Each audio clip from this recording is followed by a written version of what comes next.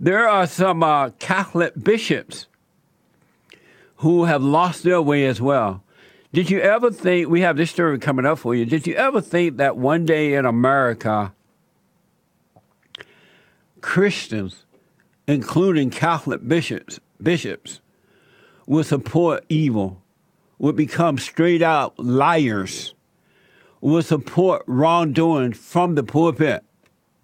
Did you ever think that would happen in a country? So we now have in America where religious people are no different than the children of the lie.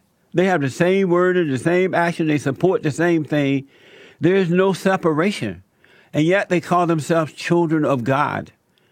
They're not children of the true God. They're children of the lie. We got to get our country back. God is with us.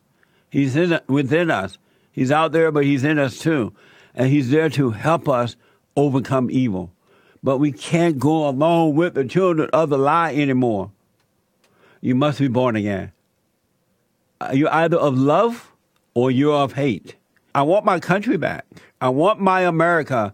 And we have a great chance of getting that now because God has sent us the great white hope in Donald Trump.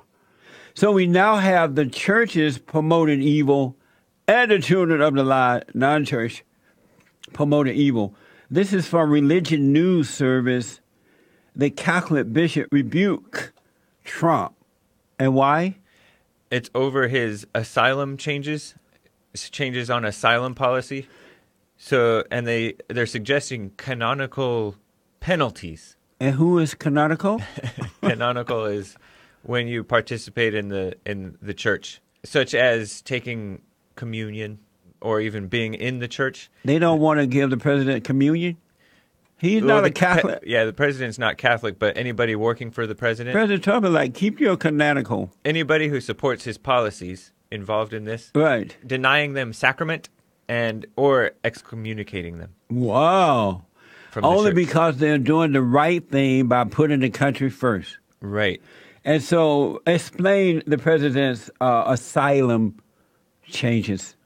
Well, in the past, Obama had a policy where the fallen Messiah, illegal alien women could come up here and claim asylum because they're afraid of domestic abuse. Amazing. Wife beating type stuff, allegedly. So they're going to leave their entire country. Right.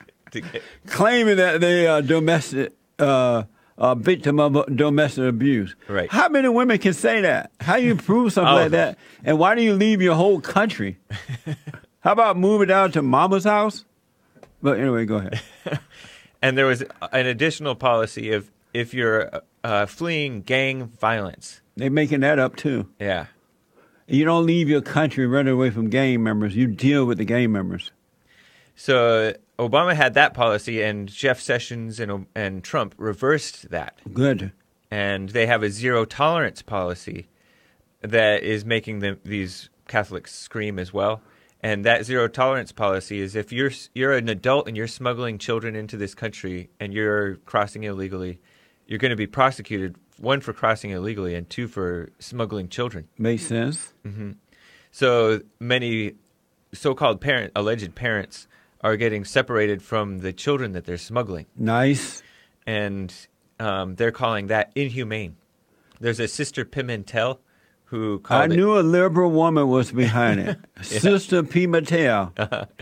Sister Norma Pimentel, who was praised by Pope Francis for her I noticed work. That a lot of these liberal feminist women have gotten into the churches. Yeah. And they have brought that whole feminist, godless idea into the church, secular idea, and it's changing the format. It's changing what the churches are all about. Yeah. Well, some of these people are males. Same thing. Male bishops. Feminists.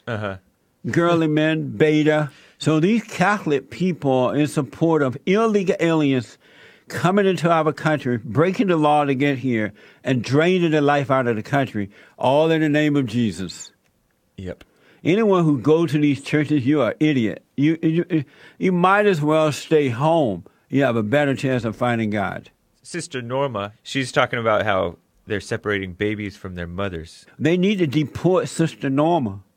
That would be If she loved them this much, send her over there. Don't the Catholic priests supposed to go to another country anyway and do their Catholic thing? That's missionaries, but some of them may. Here's the soundbite. What's most concerning for me is to see families suffering, because the reason why they come to this country is to ask for protection, for safety. They're running away from a very difficult place where they find themselves suffering a lot because of the gangs and the violence that they see every day. And they're afraid for the children to face that.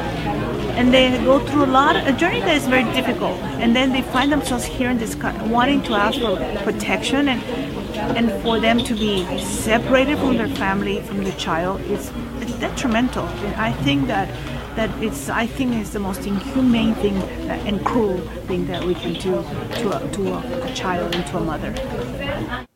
The most inhumane thing and cruel thing that this woman is doing is standing there lying in the name of Jesus under the head of what is she? A Catholic priest or something? Yeah, she's in charge of the Catholic Charities of the Rio Grande Valley. This woman is evil and of her father the devil. She's a liar. I'm sick of this. And real fast. Well,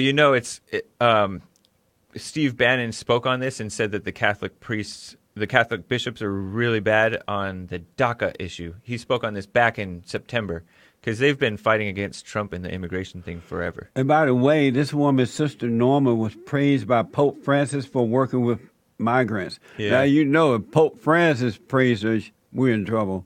It's real quick. It's funny that these Catholic bishops are calling it a right to life issue. Yeah. And they're condemning Trump. I wonder if they're going to condemn the Democratic Party for supporting abortion. No, they're not. Because they're godless people. Last September, Steve Bannon told 60 Minutes the Catholic Church need and support illegal immigration. I love that. Me too. The black churches are like that too. They're just about filling up the churches now for money. They care less about your soul. And now the Catholic churches are doing. This is why you got to know God for yourself, folks. Because these preachers do not care about you. They care about money and power. They're no different than the politicians now. An amazing story. Amazing. Yep.